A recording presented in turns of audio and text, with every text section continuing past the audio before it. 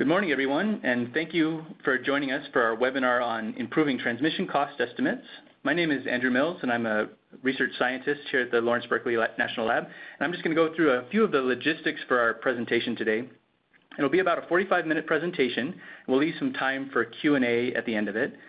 Everybody's going to be in listen-only mode during this presentation. And so we do have a chat box that's on the left-hand side that you can insert any questions that you have. And we'll accumulate those questions during the presentation, and then we'll turn to those and start to answer them at the end of the presentation. And then anything that's left over that we don't get a chance to get to, we'll try to follow up afterwards via email. Will Gorman is the person who's going to be presenting today. He led this work, and he's been working with us here at the Lawrence Berkeley National Lab for over a year. He's currently a PhD student in the UC Berkeley at the Energy and Resources Group. He has a Bachelor of Science in Chemical Engineering from UT Austin and worked for 3 years as a senior research analyst at the Brattle Group, where he focused on issues around renewables and wholesale electricity markets, among other topics. This work was also supported by Exeter Associates, where we worked with Rebecca Wittes and Kevin Porter, and it was funded by the Department of Energy. So with that, I'm going to turn it over to Will now to walk us through the presentation, and I'll be looking forward to your questions at the end. Great. Thank you, Andrew. So we will go ahead and dive in. And so just kind of a generic outline of what we'll be talking about today. First, want to focus in on kind of the motivation for this work and generally introduce kind of the area and why we thought kind of putting together this research was important. And then we will dive in kind of to the different estimation methods and data sources that we relied on to come up with kind of a bound for the transmission costs that we'll get into. And the second part's quite important given kind of the messiness of transmission data in general. And so kind of the fact that we relied on a lot of different sources is kind of what gave us confidence in the results that we'll be presenting. And so that's what we'll get into a little bit in part two. And then in part three, we'll dive in to the results kind of one by one based on the different estimation methods that we used. And then we'll have kind of a short conclusion. And as Andrew mentioned, it's about 45-minute talk, and then we'll leave kind of 15 minutes for Q&A. So as I kind of go through this presentation, do kind of write down those questions as they come up, and we'll try to return to them at the end. So kind of one of the main motivations for this work is kind of a general statement that comes from a lot of the literature that looks at increasing penetrations of renewable energy. And that kind of statement is that the future expansion of renewables will require more transmission investment. And so to motivate kind of and support that statement with some data and analysis, I have two graphs up here, both of which come out of the National Renewable Energy Laboratory and some of their work. And the graph on the right comes from their standard scenario modeling effort, which comes out of the Reeds model. And what you see there is on the y-axis, transmission capacity in terawatt miles. And then the x-axis years over time. And all of the different lines represent the different scenarios that they model. And in their kind of high renewable case, which sees like a 400% wind growth, even more solar growth, has a significantly larger portion of the expenses coming from this transmission kind of capacity expansion as opposed to the other cases. And so they're showing here and they're explaining that to facilitate large renewable build-outs, you will also need corresponding large transmission capacity expansion. And kind of similarly, I mean, a different type of analysis, a different type of story, but kind of a similar issue is this graph on the left, which is also some NREL work looking at the western grid and kind of a 35% wind penetration rate under a reference case where they assumed the current business as usual WEC transmission planned, and then corresponding increases in transmission build-out. And then on the x-axis, you see the amount of curtailment that is reduced. And so this work, it was basically showing that with, I think in this transmission scenario one, They were modeling kind of 4 big transmission projects getting expanded that represented about 10 gigawatts of transmission capacity. And it resulted in kind of a halving of the total curtailment. So, a significant reduction in the reduced wind output. And so both of these projects, pointing to this issue that we will need kind of transmission investment. And so kind of at the same time, when we're kind of thinking about generation technologies, the popular cost metrics like the levelized cost of energy do not typically include system costs. And so on this slide, I put up kind of the favorite industry report graphic that comes out every year. This is, I think, now outdated because Lazard recently released their 2019 version. But the point is that these reports come out every year about levelized cost of electricity, and it's been a really good news story for renewable energy as those costs have significantly come down over the last 10 years to today, basically being competitive with conventional energy resources. But importantly, these kind of cost estimates do not consider system infrastructure needs and system infrastructure costs.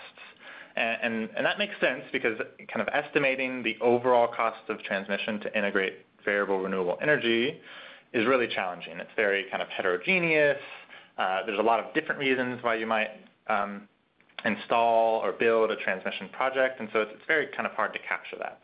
And so that was kind of our motivating problem, and then the pertinent questions for this research were then how have variable renewable energy benefited from transmission expansion in the past? Then the second question is what might transmission investments for variable renewable energy be in the future? And then finally, can electric system planners facilitate optimal transmission construction? And so this research mainly focused on answering questions 1 and 2, though we think that, and that's what we're mainly going to focus on in this kind of presentation with the results and the data that we collated. But we do think that this work and this research kind of has important implications for this third question. And so we think it definitely informs that. And so, at the same time, there has also been kind of an active and healthy debate over a distributed versus a utility scale future, whether we should install a bunch of distributed energy resources or rely on large scale, utility scale power plants. And so, a part of this debate are kind of a proliferation of studies that try to understand the value of DERs on the grid. And one key component of a lot of these studies is the value of transmission deferral or avoidance. And so there's many, many studies that kind of try to look at this and estimate it. We've just picked kind of one here, which is an E3 study, a consulting firm's study for Nevada. And you can see in kind of this orange slice, they try to estimate kind of the transmission avoided cost for a distributed energy investment on a levelized basis. And in general, these kind of studies use aggregate data. They use assumptions about what transmission kind of costs.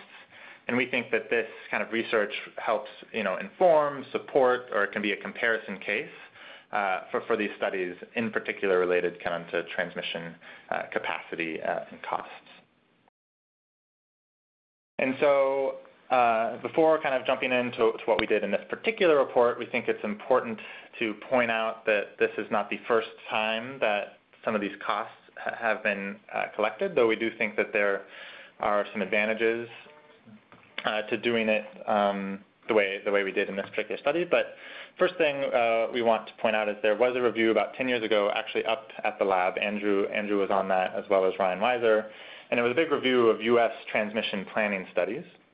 And they found that the median wind transmission costs were around $15 a megawatt hour levelized, or $300 a kilowatt for the unit cost, which at the time was roughly 15 to 20% of a wind's project cost.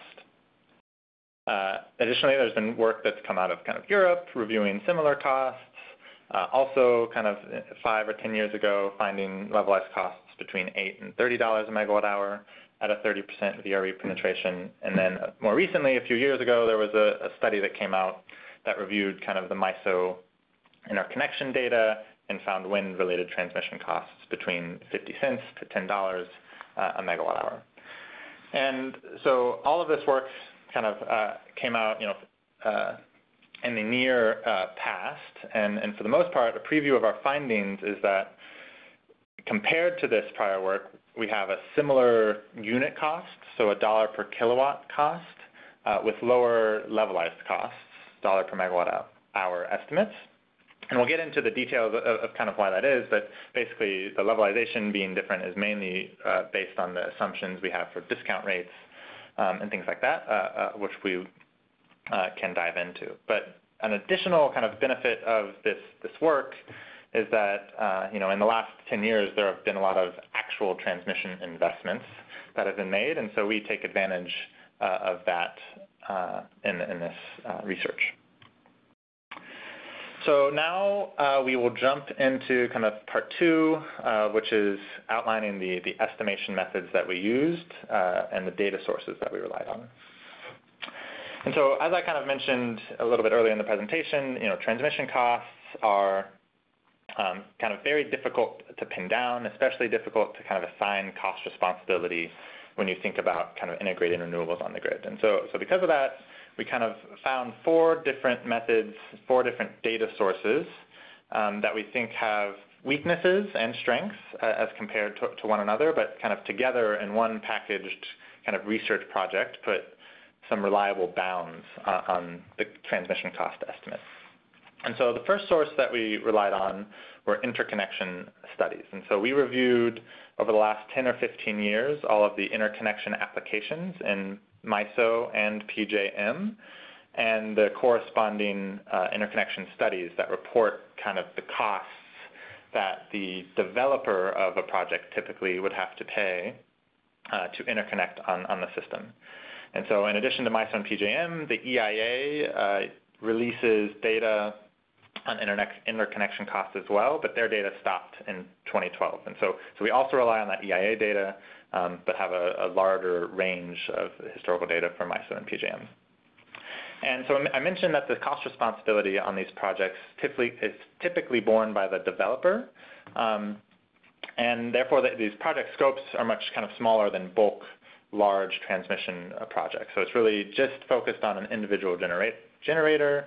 The costs considered are mainly around the point of interconnection and the marginal bulk system investments that would be needed to integrate just the one generation project. And so we typically think of this data source as having fairly limited bulk costs and then therefore potentially a lower bound estimate for transmission costs. And so whereas the other 3 kind of approaches capture a wider array of things. And so then jumping in to those other 3 sources, the second source was simulation studies.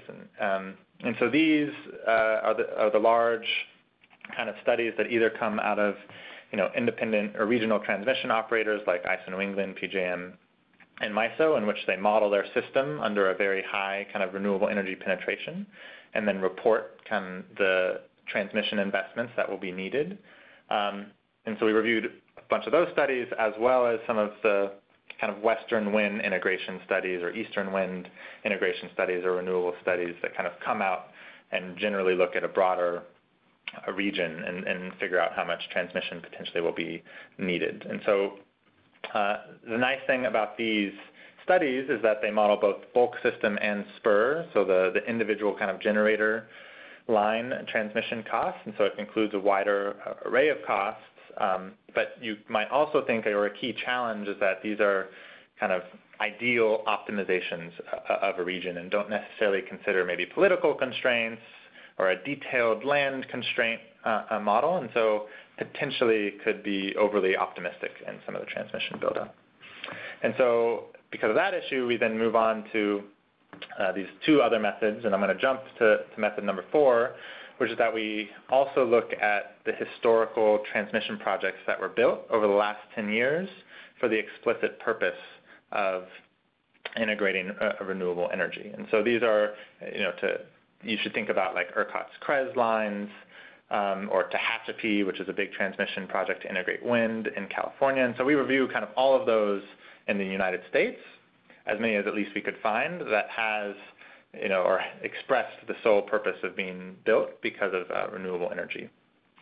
But then an issue that, when thinking about kind of the costs that come out of these projects, is that first, it's kind of difficult to assign cost responsibility. So transmission lines, reduce congestion, they increase reliability. They're a network asset that even if the project was moving forward because of a renewable energy project, it's likely that it has other benefits that we're not thinking about in the scope of this project.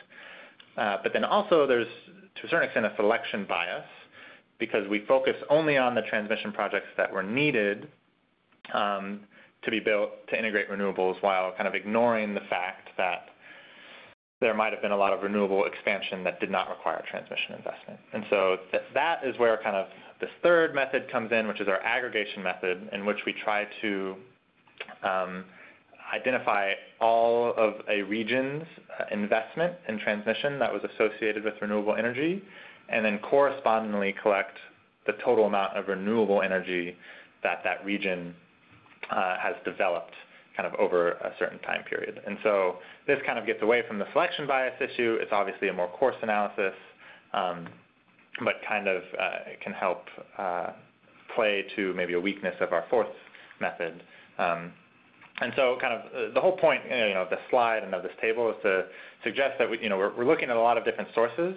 They do have strengths and weaknesses, but we think they kind of work well together. And when we kind of get into the results, and we hope to kind of argue that there's a fairly limited range of costs that these four methods collect, and then that range is pretty stable considering the differences of all of these sources. And so the last slide before kind of diving into the data and the results is to talk quickly about the levelization methods that we use. And so in general, you should think about these calculations as very similar to a levelized cost of energy, but instead of kind of annualizing the capital costs of a generator project, we're doing it for the capital cost of a transmission line, while still assuming a capacity factor of a renewable energy asset. And then we include there are two equations here because there's two slightly different data sets that we have to rely on. And the first one is kind of just one capital cost for an individual transmission project. And so all we have to do there is we annualize that one capital cost and then calculate the annual amount of renewable energy that will flow over that line. And so that's equation one. And then in equation two, this is more to deal with kind of this aggregation approach, that last method that I talked about, where we're looking at renewable energy development over time as well as transmission investment over time. And so we have to do some discounting over a time period. And so that's the only difference between equations 1 and 2. And then I mentioned earlier that this study came up with different levelized costs as compared to prior estimates, and that is mainly due to kind of this third bullet on this slide where we talk about the discount rate. And we are assuming a 4.4% discount rate, which is based on real, not nominal, so real interest rates in the utility industry, where we take kind of historical return on equity, return on debt, the standard kind of debt to equity ratio in the utility industry, and calculate this 4.4%. And so that's kind of the main driver of that difference. And then in the paper, if you're interested in it, we also had a sensitivity with a lower discount rate, which potentially could be argued is more appropriate for an investment that has societal benefits. And so because of that, we do include a little bit of a sensitivity. And then our assumption is that the lifetime of this transmission asset will be 60 years. Okay, so now I want to jump into kind of the results, and we're going to split this up by the different approaches that were used in this study. And so first I want to jump into the interconnection study results, then we'll focus on approaches 2 and 4, which were the simulation studies and actual projects, and then finally talk about the aggregation method. So on this slide, I plot the graph for each data source. So I mentioned that we reviewed MISO's interconnection queue and PJM's interconnection queue, as well as data from the EIA. And on the y-axis, you can see the levelized cost of energy, or levelized cost of transmission, rather, in 2018 dollars. And then on the x-axis, different generator types that we reviewed in these interconnection studies. And kind of the first thing that I want you all to notice is that, when you compare these three different graphs, they're disparate data sources. Even though we use the same estimation method, they're independent data. And in general, we saw a decent amount of agreement from each three data source. And so we were pretty confident in kind of these interconnection results. The second thing you'll notice, or we want you to notice, is that in general, the interconnection costs for wind and solar were higher than the costs for kind of the conventional generation resources. And so you kind of see a range between $1 and $2 a megawatt hour for wind and solar, whereas other generating resources are 50 cents or lower. And then finally, the thing which was somewhat of a surprise for us was that the cost for solar to interconnect on a levelized basis, at least, it was higher than wind. And we think there's a few explanations for this. The first is just that the capacity factors for the solar resource is lower than the wind resource in most of these, or all of these regions. And so that kind of result in a factor of 2 difference in a levelized cost estimate. But the other thing that's kind of important to point out, especially when focusing in on PJM, where you see like a really big difference between wind and solar, is that all interconnections are not made equal. And what we focus on here is kind of the energy megawatts that were requested in an interconnection application. But there is also a kind of request for capacity during peak times. And solar is typically trying to participate in capacity markets more. That's peakier during kind of corresponds more to load than the wind resources. And in PJM in particular, we saw that the solar resource was requiring much more capacity during peak times. And so even though they might request the same amount of general energy transmission, that capacity amount is different. And so that is probably one additional explanation for why solar was a little bit more. But kind of considering kind of all of that detail, I think it is important to point out that these interconnection costs are low compared to the total levelized cost of energy for generation technologies. And so when thinking of wind and solar, if you go back to the Lazard reports, you're looking at an LCOE between $30 and $50 a megawatt hour.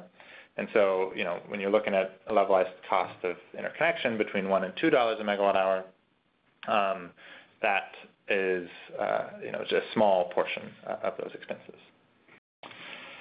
And so the last kind of point that we wanted to look into for these interconnection costs was to see if there was any variability over geographic space or over time. And so if you look to the maps on the left, you can see that in general there was limited kind of geographic heterogeneity, but there was a little bit for wind.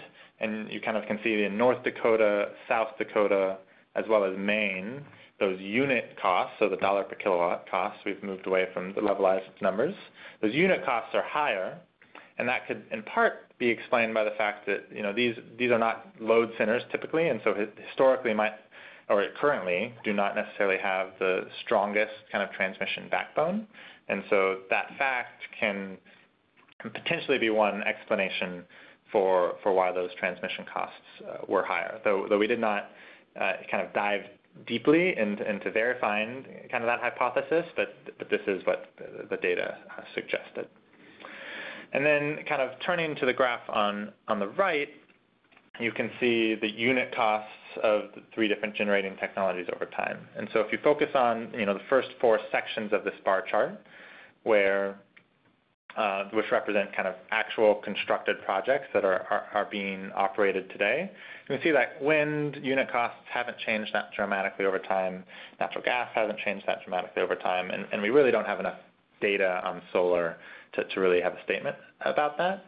But then if you look at this kind of last section, which is the proposed section, you see that wind costs kind of pretty dramatically increase. And we think, there are 2, hypotheses that we had for that. And the first could be that, it could be the case that the transmission system has kind of been saturated, and transmission costs to interconnect could be more going forward.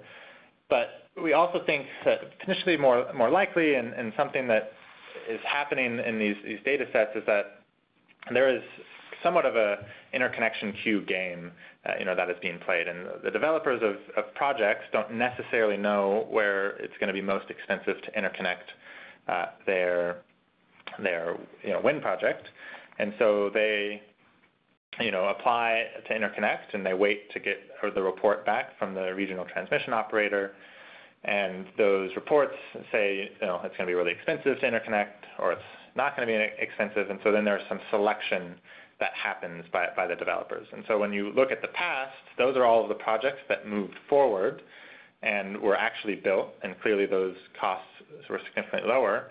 The queues are really inundated, right now, and so it could be the case that some of these projects will not ultimately go forward, and that selection would result in kind of, if we had corresponding like 2019 or 2020 numbers, would be in line with kind of what you've seen historically. And so that's something to at least think about when comparing that proposed bar to the historical bars. Great, so that's everything we have for the interconnection studies. And now I kind of want to move on to the second and fourth approaches, which are the simulation studies and then the actual projects we reviewed. And we're going to split this up by generating resource. And so first, this slide focuses on wind projects, so transmission projects associated with wind. And I want to walk through the graph a little bit. On the y-axis, there are some kind of fairly esoteric or incomprehensible acronyms. But what these represent are kind of acronyms of actual constructed projects in the top section. So you can maybe see CRES, Tehachapi's there, MISO's multi-value projects, SPP's priority projects. So all of the different kind of projects that have been constructed today. Then the middle section, the gray bars, are proposed projects, proposed transmission projects for renewables. And then the last section is different simulation studies that we reviewed. And so that's what's on the x-axis or the y-axis. On the bottom x-axis, you'll see transmission costs in the levelized basis, and those correspond to the bars, so the blue, gray, and teal bars. And then finally, the top x-axis corresponds to the incremental wind capacity that was analyzed in either the project or the study, and those correspond to the red kind of dots that you see. And so that's what's going on kind of in this project. And so what you'll see, at first glance is that proposed projects were the most expensive that we reviewed, followed by constructed transmission projects, and then finally simulation studies. And so proposed projects were around $12 a megawatt hour, constructed projects around $7, and then finally simulation studies around $4. And again, kind of have in the back of your mind kind of those issues that we were talking about earlier in the presentation, whereas, there might be a selection bias in some of the projects that we were looking at. Simulation studies, represent kind of an optimized view of the region that were assessed. And so that potentially explains some of the differences that we're seeing here. But the other thing that I really want to highlight on this slide is that it is very difficult to assign kind of cost responsibility appropriately. And so what I mean by that is, when these transmission projects are built, even if they have the explicit purpose of being developed for renewable energy, it is also the case that once built, the regional transmission operator can use them in a way that reduces congestion, so has some economic value outside of integrating a generation resource. And it also increases electric reliability. And so, it's a network resource. And what we do here, in this analysis, is we assign full cost responsibility onto these transmission lines. And so, for that reason, we kind of typically think of these costs that we're estimating here as potentially upper bounds on the actual transmission costs. when we're focused on these constructed projects. In part, that's because of the selection bias, which I mentioned, but also in part because of this challenge to assign cost responsibility. So moving on to talk about solar.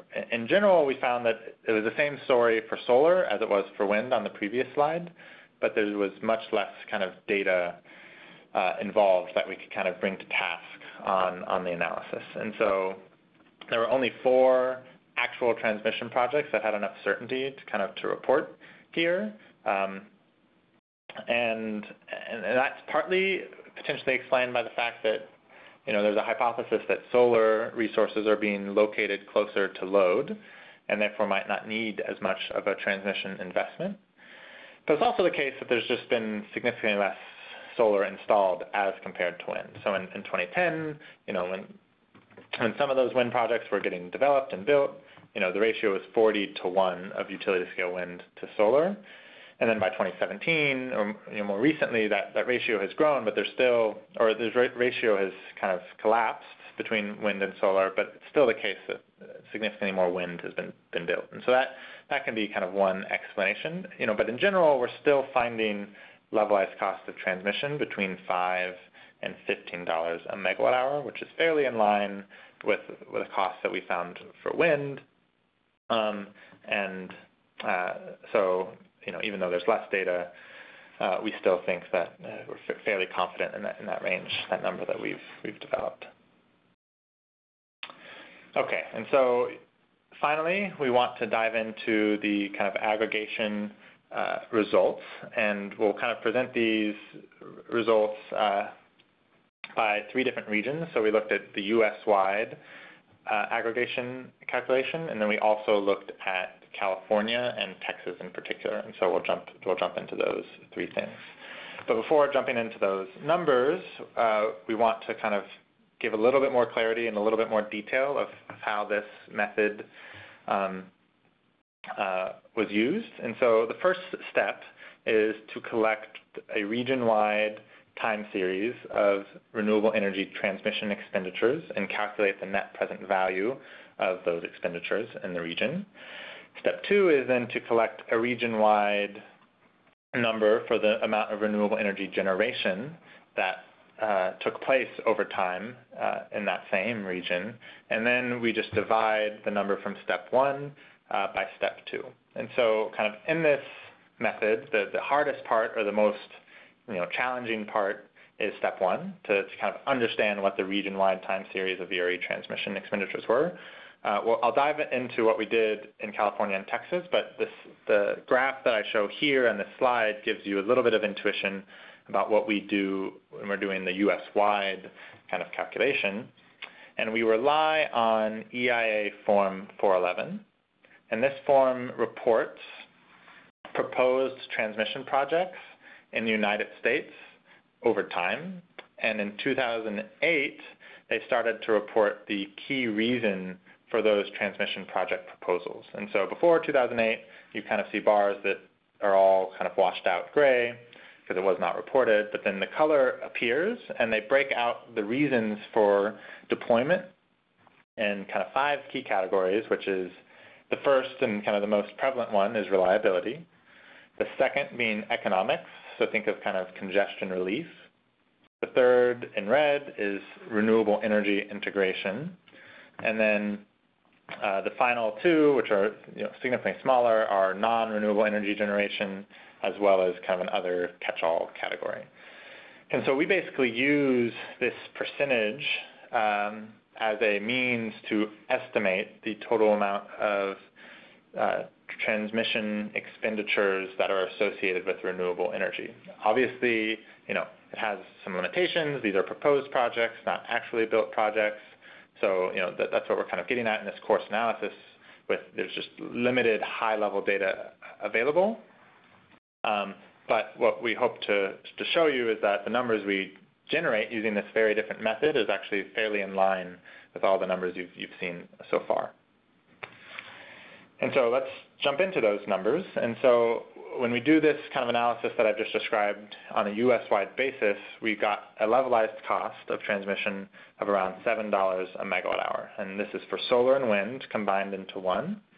And again, it uses this reason for transmission expansion to basically, I guess, sample out the renewable energy-focused transmission expenditure. And so that's what you're seeing in this graph on the right, is we get data from FERC Form 1 as well as the Edison Electric Institute, which kind of reports total transmission expenditure in the United States over time. And then we use those percentages that we showed on the previous slide to calculate the amount associated with renewable energy transmission. And that's where we get the $7 a megawatt hour, which actually fits in quite well when compared to the simulation studies and the actual project costs that we reviewed. We are reporting kind of results for the ERCOT region here as well. And in this case, we kind of report a range, again, that are within kind of the results that we've previously shown, but we report a range between kind of $8 and $4 a megawatt hour to highlight the selection bias issue that we've been talking about a little bit. So in ERCOT, this is kind of wind only, and we focus only on the capital costs for the CREZ lines, which were built out with the explicit purpose of integrating wind. And kind of when those lines were proposed and then built out, there was a number that was a number of gigawatts of wind that were associated with building out of those lines. But at the same time, there is a certain amount of wind that just exists on Texas's system that were kind of separate from that CREZ build-out. And so this range is basically due to the fact that it depends on how many gigawatts of wind you are using to levelize those transmission expenditures that were made in the region. And so that range is pretty large. You know, it's a factor of 2 when you kind of include all of the wind that exists on Texas's system. And that's kind of important to highlight to kind of show you what this selection bias issue kind of means in a nitty-gritty kind of number. But at the same time, even though that range is fairly large relative to itself, it's still kind of within the ballpark of the transmission costs that we've kind of been collecting, you know, with the actual transmission projects as well as the US-wide estimate. And so, you know, we were happy to see that even with kind of a different method, we're getting a similar number. And then finally, I want to report kind of the California aggregation, which is on the upper end of the aggregation results, around $8 a megawatt hour. But the way that we do this is that the California Public Utility Commission actually reports all of the transmission projects that were needed to reach RPS target of 33%. And so what we do is we take all of these projects, we find their corresponding costs, and then we levelize them based on California reaching that 33% RPS target. And so that's how we come up with this kind of $8 a megawatt hour number. And so while this aggregated number is important, it kind of fits in the story that we've been telling so far about what these costs look like. It's also important to note that Sunrise Power Link and the Tehachapi transmission lines accounted for almost 75% of the transmission expenditure in California to reach these targets, but did not account for 75% of the energy that is associated with reaching these targets. And so, you know, the aggregation can kind of hide, you know, some of these large transmission project investments that were needed to integrate, you know, kind of a large resource. So that's kind of an important or interesting kind of finding that came out of this work. And then the other kind of, you know, open questions just highlight, you know, the difficulty of doing this aggregation method is that the number that we report here, this $8 number, kind of only includes renewables within the state of California. But it could be the case that these transmission investments that were made within the state of California actually facilitated the integration of renewables outside of California. And so, you know, so there's still a question of, you know, what do you levelize these capital cost investments by? We did that analysis. It's in the paper. It doesn't really change the results that much, but that's kind of another one of the issues that we grappled with when thinking about this aggregation approach.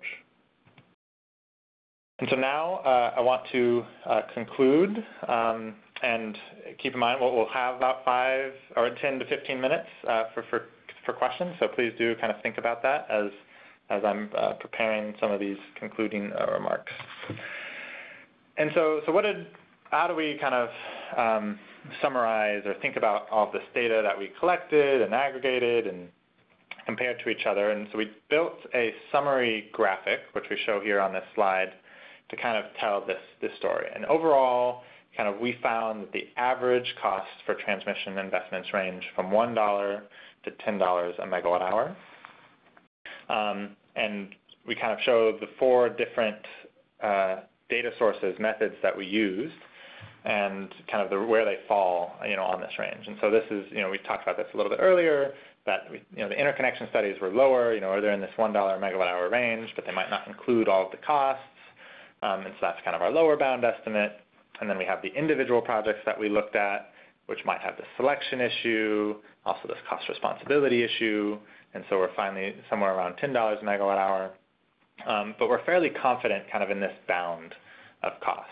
And so things to consider when thinking about this range is that you should compare them to the levelized cost of energy for wind and solar. And so those costs are between kind of $30 and $60 a megawatt hour. And so as I mentioned earlier, these interconnection studies, are a pretty small portion of this cost, whereas the kind of individual project approach and individual large bulk investments, start to become, a significant portion of the levelized cost of energy, even though, it is an upper bound of these cost estimates.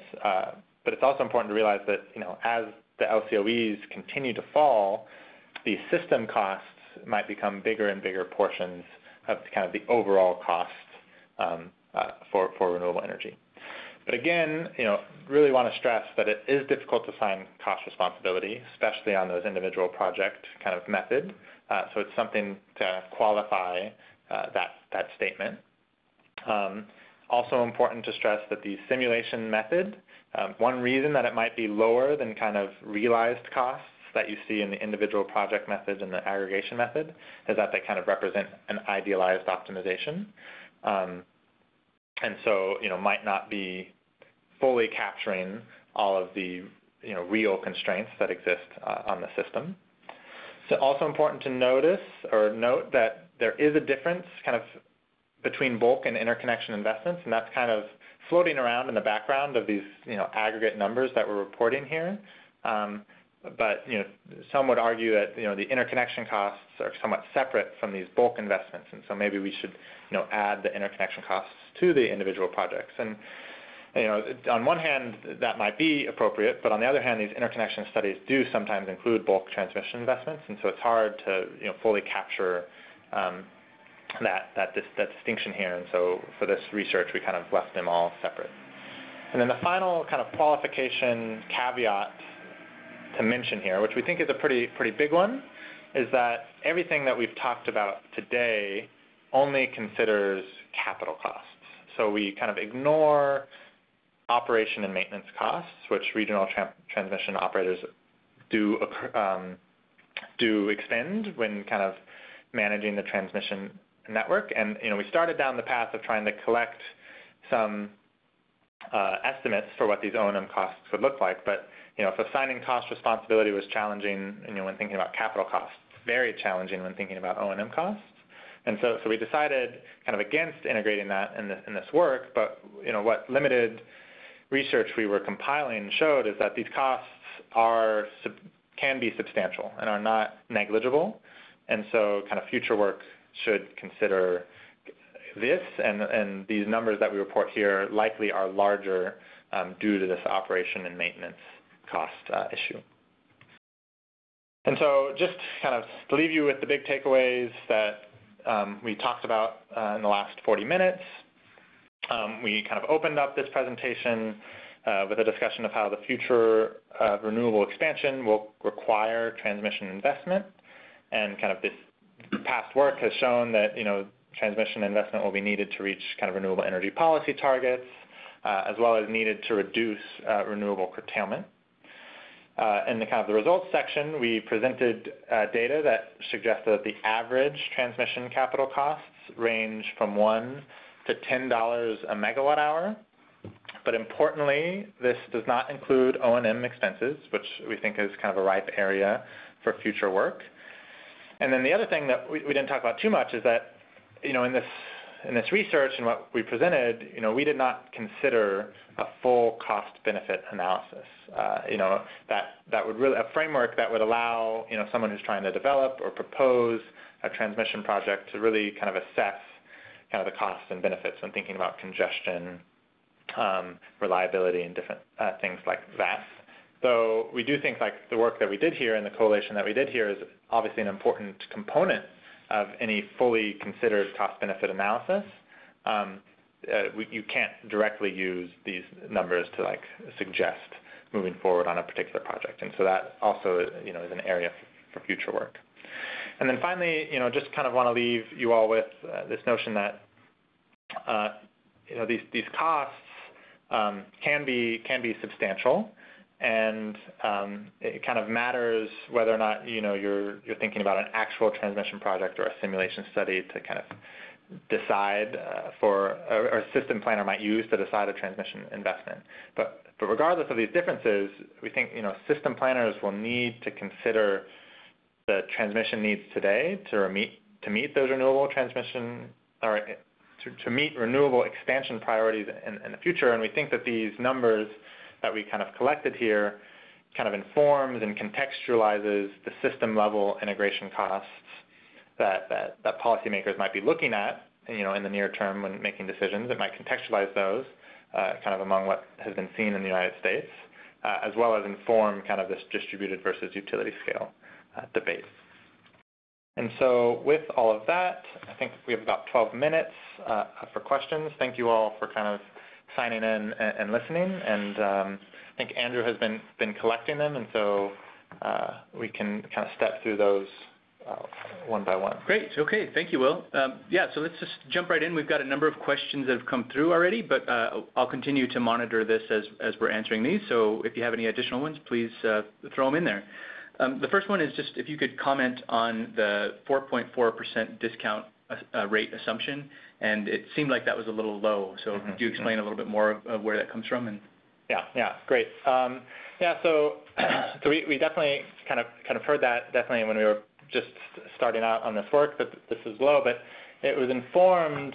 The first thing to point out is that it's the real discount rate. So it's not a nominal number, which would be higher, around 6 or 7%, which I think is a number that maybe appears more in kind of industry reports and things. But we wanted to levelize everything to 2018 dollars, and so to do that, it was in real terms, and so that affects one of the reasons kind of why it's on the low rate. But the details are in the paper, but we do want to stress that we use kind of a 10%, 11% return on equity, and we use maybe a 3%, 4% return on debt, and then we use a 65 to 35 debt to equity ratio. And so we kind of calculate that 4.4% using kind of the industry standard. But I think one of the reasons it's low is that this is a real discount rate rather than a nominal one, which would be higher.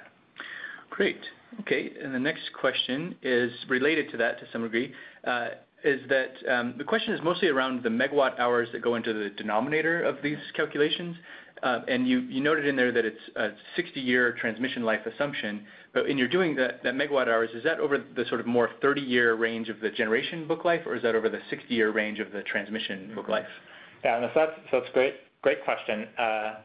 The way to think about kind of those megawatt hours is it is over the 60-year life. And so when you're thinking of, so the assumption kind of inherently baked into that is that after 30 years when that renewable project potentially expires, is the assumption is that a new renewable project will kind of come online and produce a similar amount of megawatt hours at a similar capacity factor that we assumed kind of in year one.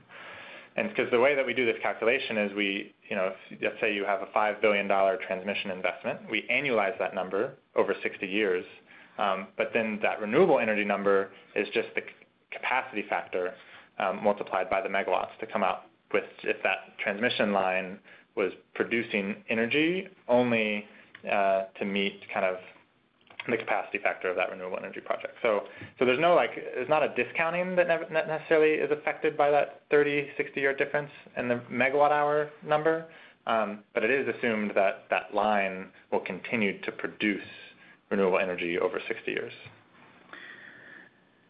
Great. Okay. The next question is, could you comment on how the 4 different approaches differ on the degree to which they capture private costs, which are borne by the projects themselves, versus sort of our external or socialized costs? It seems like the interconnection cost examples are mostly private and shouldn't be factored into these more public policy analysis.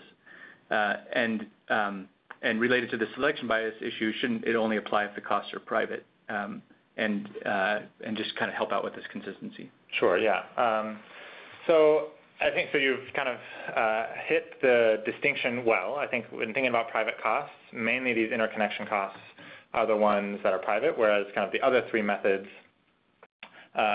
include those socialized costs. So a few of the simulation studies did include spur lines, and spur lines are typically borne by private developers as well. And so there's a little bit of private costs and those other 3 approaches, but mainly the socialized ones. But kind of thing to keep in mind here, especially when thinking about those proposed interconnections that we saw for wind being really expensive, is that there's a relationship between how expensive it is to interconnect privately and how much public investment has been made in the transmission network. So MISO's multi-value project and SPP's priority projects, those were big transmission bulk projects that were socialized across load in those regions, but those projects led to lower interconnection costs because now the bulk costs have kind of been socialized before. And so there's definitely, the more social public investment you make, the lower it is to privately develop or to privately interconnect. And so there is a relationship there that's kind of important to point out,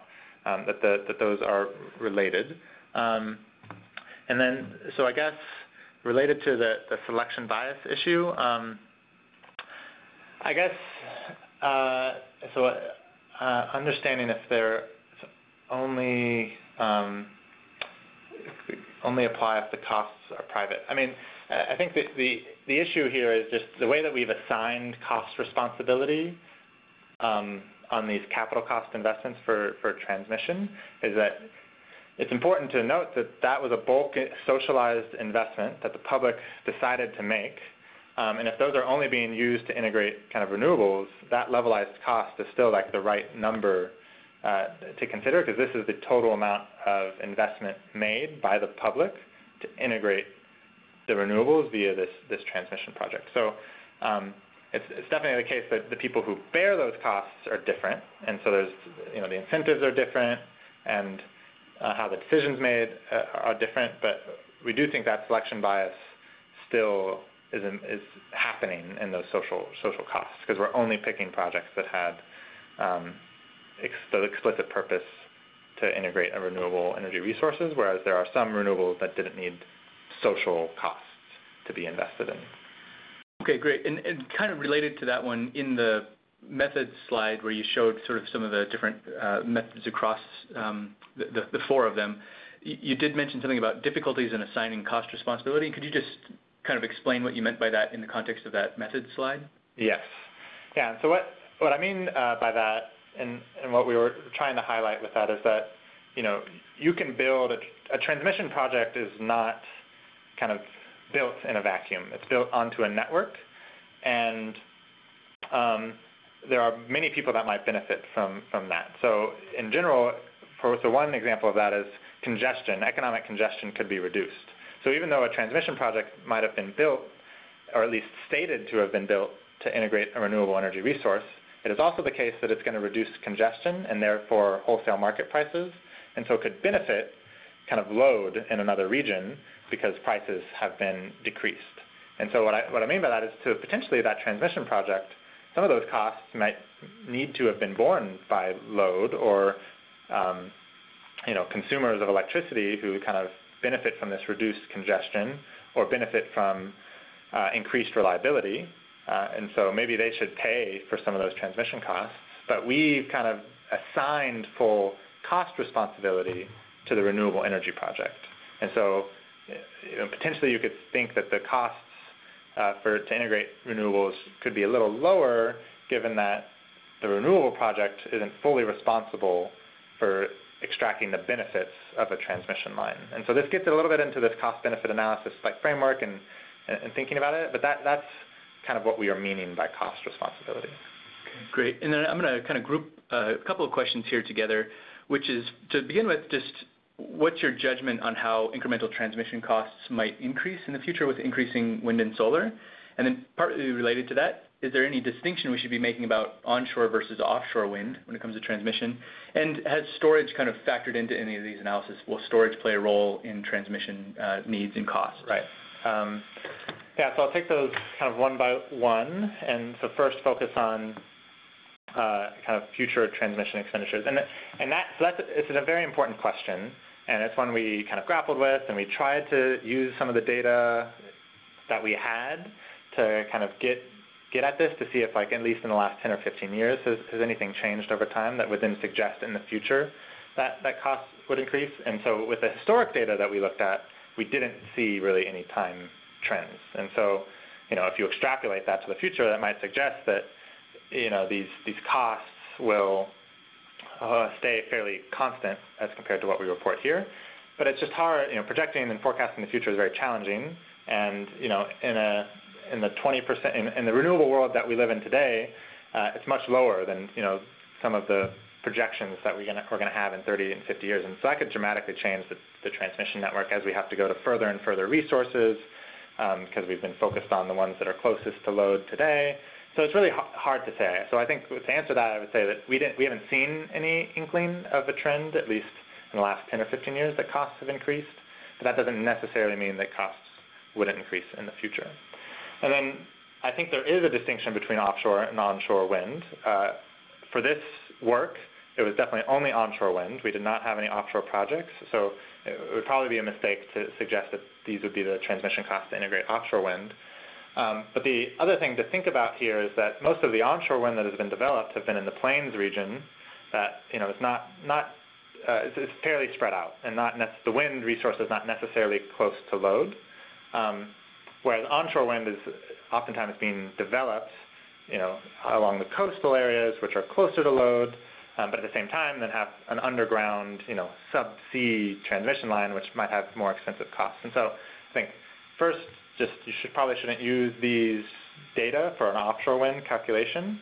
And there are reasons to believe that offshore wind could be different. Both that it's closer to load, so maybe it's cheaper, but also because the technology might be more advanced because of the water issues, and so it could be more expensive. And so I can't tell you which direction it will be, but those are things to consider. And then remind me the last storage. Storage, yeah. Right.